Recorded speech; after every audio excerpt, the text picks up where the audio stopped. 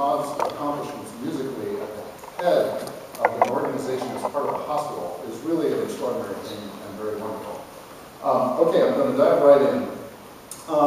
So as far back as we can go in recorded human history, the arts have been part of culture.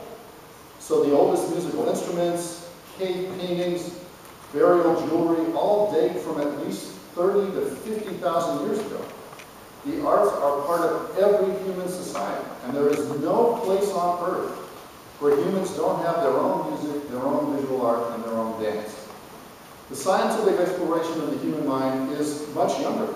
It really began just a little over 100 years ago, and it's accelerated in the past few decades, especially with the development of neuroimaging, and continues to grow as the technology improves. Understanding the human mind has definitely become one of the frontiers of the 21st century. And as a result, creativity is being studied both cognitively and neurologically. And the arts and sciences are converging in some very interesting and powerful ways.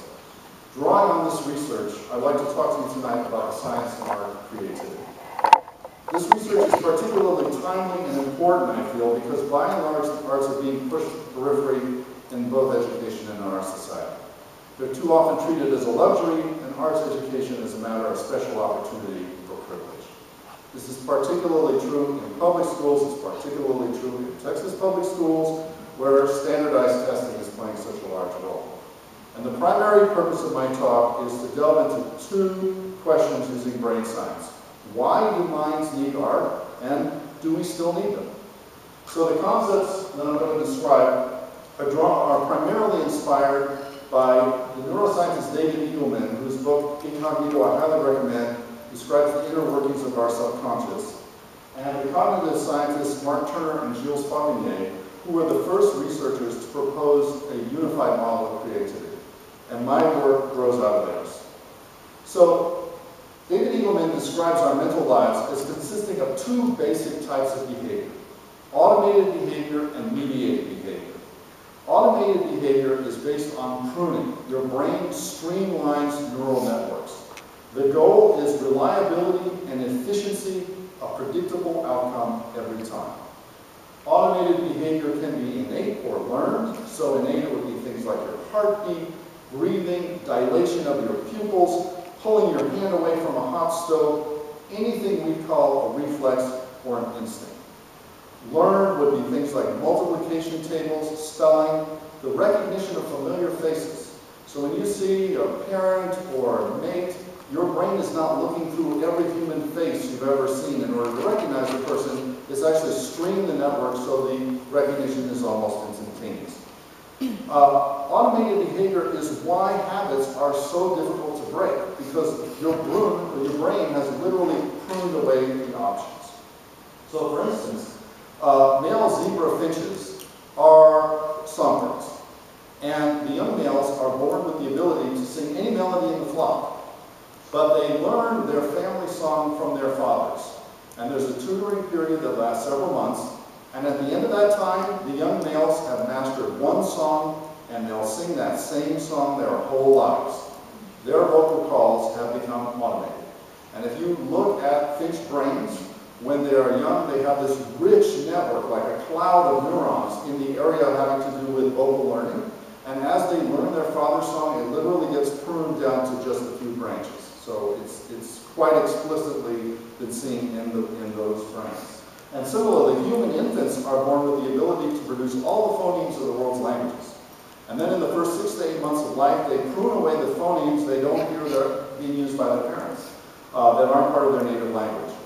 And that's why Japanese speakers have trouble with the letter L in English, and English speakers have trouble with things like the Russian sh sound and U, which is totally not used by us. So the value of automated behavior is competency and expertise. And it functions most effectively when it is unconscious. So shooting free throws in basketball is an automated task. You just practice it, and there's nothing stopping you from getting the free throw. But of course, the opposing fans try to distract the player to get them to think about how important it is that they make the free throw, and thereby miss, because they're forcing somebody to become conscious. And the same principle is used in icing the kicker in football. If the kicker just gets to go out there and kick the field goal, they don't think about it, they do it as automated behavior, but give them a minute to realize that the game is on the line and they might miss. Also jinxing. So, you know, you say, that your kid says to you, oh, I've driven home safely 20 times in a row. You say, don't jinx that, because you're making something conscious, and by doing so, you might mess it up. So, the modular view of the brain arises largely from automated behavior. The brain has dedicated some single localized network to a particular task, and if that network is damaged by injury or disease, you lose that function. Automated behavior, we share that with every living being with a brain. So, what's mediated behavior? In mediated behavior, the brain tolerates redundancy and promotes networking. Instead of pruning, it allows multiple networks to negotiate and work out a solution to a problem. The goal in this case is flexibility and innovation. Multiple outcomes are possible. Eagleman calls this the team of rivals model of the brain and likens it to a parliamentary debate. Whereas automated behavior is almost completely unconscious, mediated behavior can be conscious. Your conscious mind overhears and participates in the internal conversation of our thoughts. Human beings have an extraordinary ability for mediated behavior. It's what distinguishes us from every other living being. Mediated behavior is the neurological basis of creativity. It gives us our capacity to innovate. Novelist and essayist Arthur Koestler defined creativity as the defeat of habit through originality. And that is actually neurologically a perfect description. Automated behavior creates habits, mediated behavior breaks them. So zebra finches, their vocal calls are completely automated, and they are incapable of learning a new song once they have mastered the single song that they'll learn for life. Whereas thanks to mediated behavior, human beings are of course able to learn new languages. So there has been a prevailing view that creativity is primarily a right brain activity, and that's part of the modular view of the brain. But recent neuroimaging has shown that different creative tasks recruit different brain regions. Creativity basically recruits the brain regions that it needs for whatever it's trying to accomplish. And creativity is widely dispersed in the brain, not just localized in the right hemisphere. Your left hemisphere is just as involved as your right hemisphere. It's all about networking. It's all about mediated behavior. Now, automated and mediated behavior are implicated and they're tangled up in almost everything that we do. So for instance, in synchronized swimming, it takes mediated behavior to choreograph the routine, but then of course it takes automated behavior to do the execution absolutely perfect.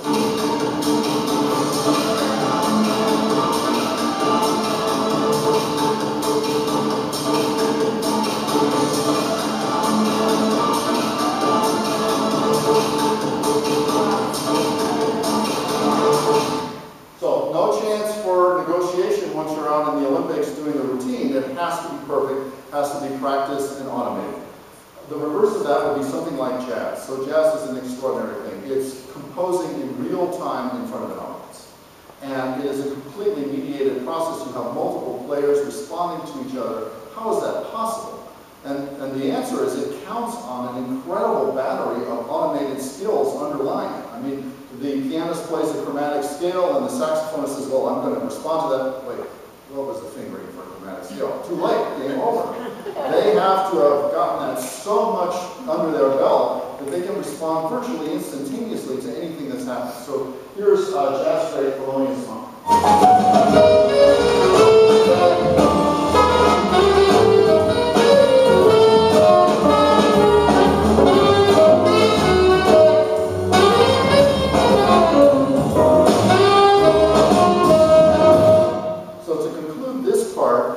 Require both automated and mediated behavior to function. We need them both.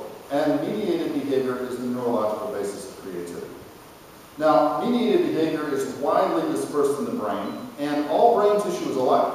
So if you were to show a scientist a piece of cortical tissue, they couldn't tell you what part of the brain it came from. So it stands to reason that shared cognitive mechanisms might underlie all creativity. And the goal of the model that I'm going to present to you is to describe how that would work. The model begins with two assertions. First of all, the human brain is not capable of producing something out of nothing. Creativity draws on prior experience. Now that's of course a hard thing to prove. How do you prove that you can't do something out of nothing?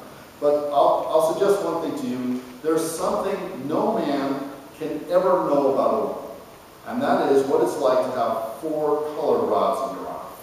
So no man on the planet has 4 rods, and a small percentage of women have a 4th color rod. So they see a million more colors than is capable of any of the rest of us in the population are capable of seeing. And they have no way of expressing to us what that's like. And we have no way of imagining it. You just look at the auditorium and imagine it in a million different colors, and you can't really do it. You're sort of build whatever you've got out of who you are and what you're capable of experiencing. As wild as our imaginations are, we are limited and cannot just come up with something out of thin air. And then the second assumption is, under the terms I'm going to use, an exact copy involves no creativity. So if I copy your computer file, I'm not being creative. And similarly, an assembly line, its goal is faithful reproduction, accomplished as reliably and efficiently as possible. And it's an automated process, not capable of innovation. So from those two assumptions, I'm going to say that creativity involves an alteration of some kind. And I want to describe it as involving 3 basic types of alteration. The first one I call bending. In bending, an original is twisted out of shape or transformed in some way. The second is breaking. An original is shattered into pieces and something new is made out of some or all of the pieces. And the third one is blending. 2 or more sources are merged. And my proposition is that all creativity can be described as involving some combination of these 3 types of alteration. For instance, in the visual arts, Monet's 30-plus paintings of the Rouen Cathedral showing its facade in different lighting are examples of bending. And so are Hokusai's 36 views of Mount Fuji. Here is Edvard Munch's The Scream. And here are 3 bent versions: the yawn, the pout, and the sigh. These sculptures all bend the human form. Here are 3 versions of obelisks from different parts of the world. And now we've got Barnett Newman's broken obelisk, in which he snapped an obelisk in half and flipped it upside down. So this is an example of breaking. And mosaics are created by breaking. So is stained glass. Cubism is another example of breaking. An image is broken into multiple perspectives. And here are some visual examples of blends. So in the Assyrian sculpture, you have a human head and an animal body. In the Greek Minotaur, you have an animal head and a human body.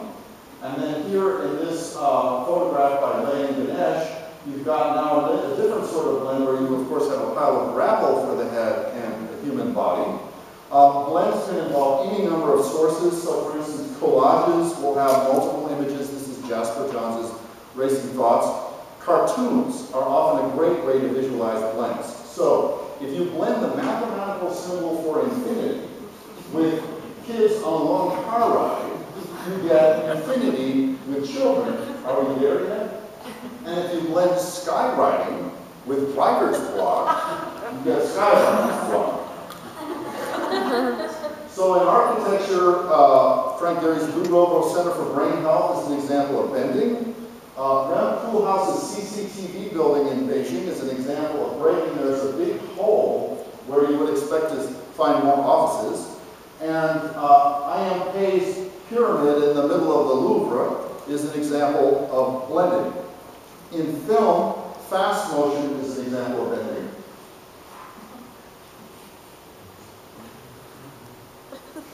And of course, if fast motion is an example of bending, so is slow motion.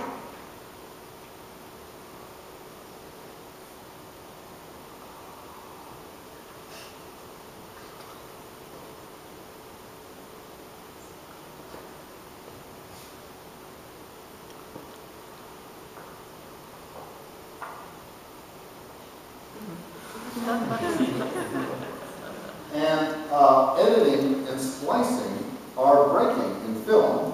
So now I'm going to show you a little bit of a film by the avant-garde filmmaker Christian Markley called Telephones. And you'll see that breaking is absolutely an essential technique used to create the sound. Hello.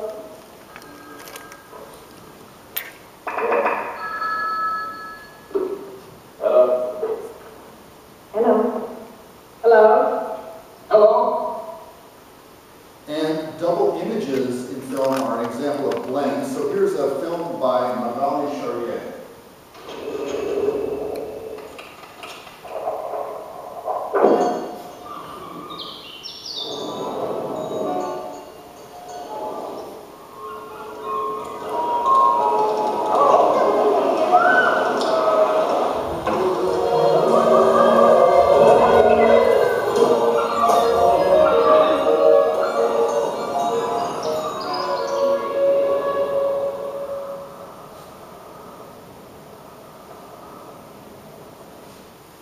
So in narratives, story where a character is transformed in some ways, an example of bending, for instance, they lose everything, they have to start over, Mr. Incredible is forced to be a civilian.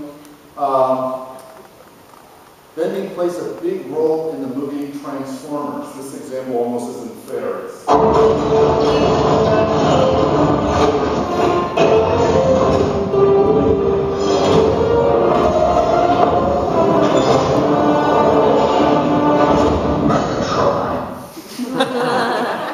Maybe the greatest all-time story of bending is the movie Groundhog Day, in which a weatherman played by Bill Murray is forced to relive Groundhog Day over and over again.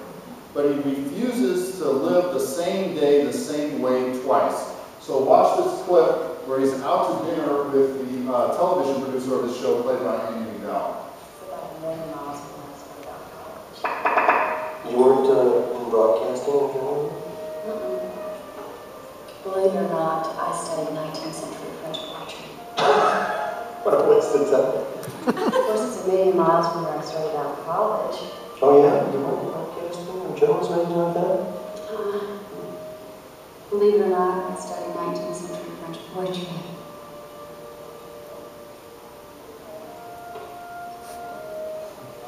Keep your eye We see it both here. Okay. Sure. Okay. You speak French.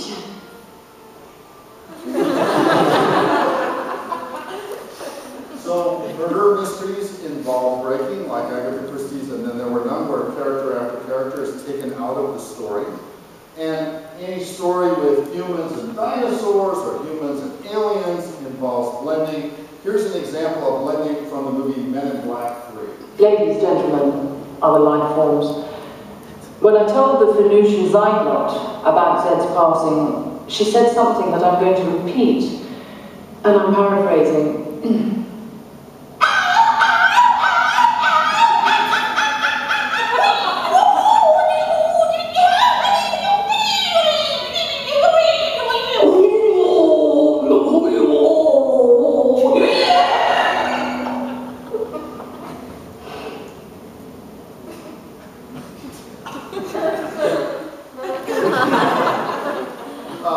In music, variation of a theme is bending, fragmentation of a theme is breaking, and counterpoint two or more themes at the same time is an example of blending. So now we're going to listen to the Bourbon Street Stompers' bent version of Somewhere Over the Rainbow. Somewhere over the rainbow,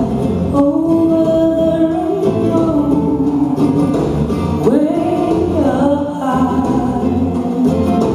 and then came that you dreamed of once in a lullaby. So it's interesting to think about how is that Somewhere Over the Rainbow, because the words are correct, and the rhythm of the words are correct, but of course the melody is totally not correct. It's absolutely a bent version of the melody. Okay, and now for breaking, I'm going to first play for you the main theme of one of the movements of Tchaikovsky's Symphony No. 6, so this is the full theme.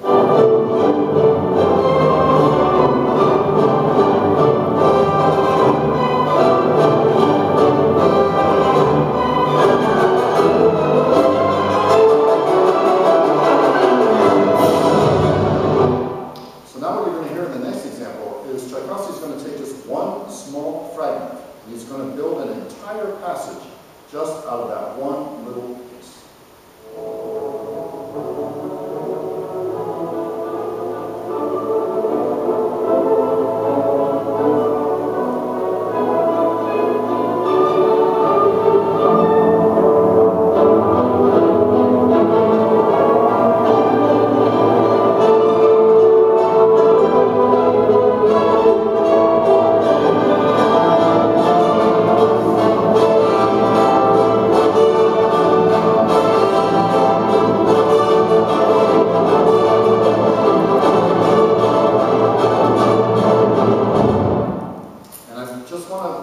Re-emphasize that if he didn't have the technique of breaking, he couldn't write that passage, because it's literally just using one motive, one fragment of the tune to build an entire section of the music.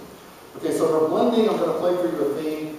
I don't get upset if my students don't recognize Beethoven or Mahler, but I do get upset when they don't recognize this theme.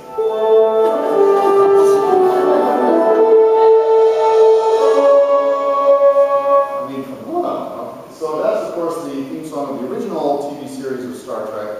And as a lot of you are going to know, that they did a Star Trek Reloaded version in 2009. New cast, new film score, new theme. Here it is.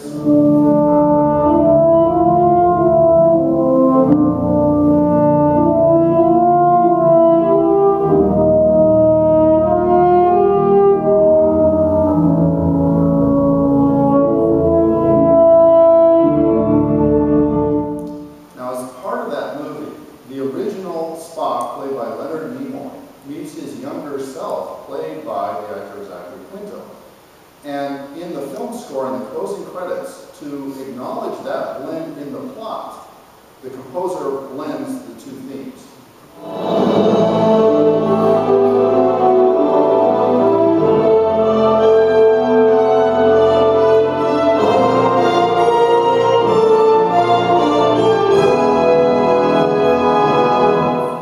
So that's a series of examples of the 3 B's in the arts. But the whole point of the 3 B's is to describe it not only within the arts, but beyond the arts, in the rest of life. So, for instance, every zebrafinch has only one call and it stays the same for their entire life, whereas human language is a communication tool created for bending, breaking, and blending. So, for instance, adjectives bend nouns and adverbs bend verbs. Different accents bend pronunciation. And the meaning of words bends over time. So the word hall originally meant the whole house. Then, a little later in the Middle Ages, it came to mean the largest room in the house where the lords and the servants dined together, and often the servants slept. Now it has come to mean a corridor or passageway. And we can also use it for a large public space like a dining hall or a concert hall.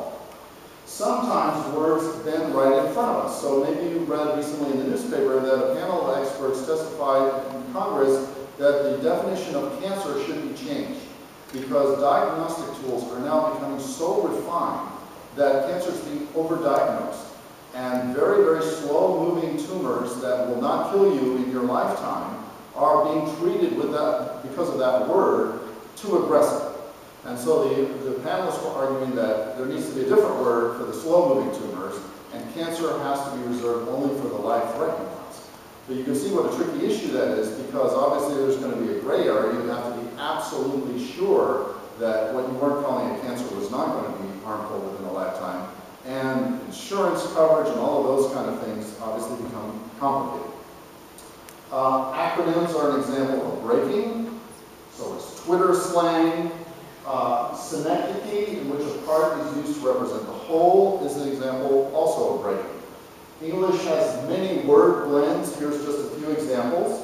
A few times a year, the sunset aligns with the grid of Manhattan streets, and New Yorkers have taken to calling it Manhattan. And Los Angeles residents about a year ago were very worried about traffic during this gigantic highway reconstruction project, and they warned of Carmageddon. All metaphors are blends. So when Neil Armstrong said that the Earth, viewed from the moon, looked like a turquoise pendant in a black velvet sky, he's blending, obviously, a piece of jewelry with an astronomical object, our planet. And Martin Luther King's very beautiful blend, the arc of the moral universe is long, but it bends towards justice. So we see the three B's all around us. In design, for instance, here's 3 different types of chairs, all taking the basic form of a chair and bending it. The relief pitcher Mariano Rivera, when he retired, was given as a present by the Minnesota Twins a rocking chair made up of broken bats, in tribute to all the bats he had broken in his career. And here's an example of a blend, a spa chair. It's not even good enough to be a massage chair anymore, but a spa chair. V4, V6, V8 engine, all examples of bends in a car. You take out the brakes and use them as brake drums. In percussion, you're breaking that out, one piece of it, and using it for something else. And of course, the gas-electric hybrid is an example of a blend. Some gadgets and technology. Here's some bends. These are all futuristic coffee makers. How about these futuristic watches? This, as an example of braking, is a very clever idea. It's a modular cast that allows for joint motion even when you're in the brake. So it's individual pieces snapped together. And here's an interesting blend, GPS into a windshield. In politics, oh sorry, one more, sound bulbs. So these are light bulbs that are also wireless loudspeakers. So you put them in your ceiling and they connect with your iPod stereo and such and so forth and broadcast sound into your living room. In politics, democratic elections are an example of bending because you have government institution, the same institution, but now filled by new people. War, of course, is an example of breaking, and I guess shutting down the government also qualifies as breaking.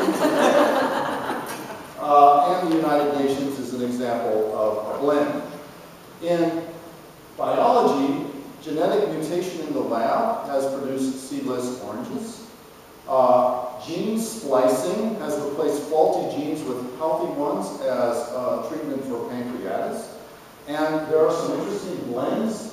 The Zorse and the Liger, these are real. And in fact, part of the advantage is they carry the resistance of one of the species into the other. So I think the Zorse, the zebra, protects the horse part of the animal from certain predators. In math, hyperbolic space is bent geometry. And there's a wonderful TED Talk by Margaret Bernheim in which she shows that crocheting was the solution to a 400-year-old mathematical riddle, how to visualize hyperbolic space. Of course, fractions are an example of breaking. So with prime factoring, you take a large number and you break it into its primes. And Fourier transformation, where you take a complex sound wave and you break it down into its component waves. That's very important for cell phone reception, for instance, which I wish somebody would tell AT&T that. But, Venn diagram is an example of blends, and graphs enable you to blend multiple variables, correlate them together. So the goal of the 3 B's is to help us to describe all innovative behavior, anything that creates new outcomes. So now that takes me to the part where I want to give some reasons why minds need art. Of course, these aren't all the reasons minds need art, but these are some of the ones that what I presented to you would help to support. So most buildings hide their ventilation, their plumbing, and their elevator shafts, of course. But if you've ever seen the Pompidou Center in Paris, that puts it all on the outside. So the air conditioning, the ventilation, the plumbing, everything's on the exterior of the building.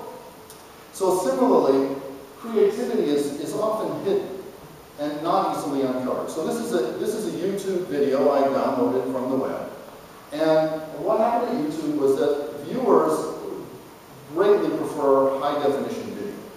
But it often causes your computer to freeze because it's too many bytes being jammed into the bandwidth.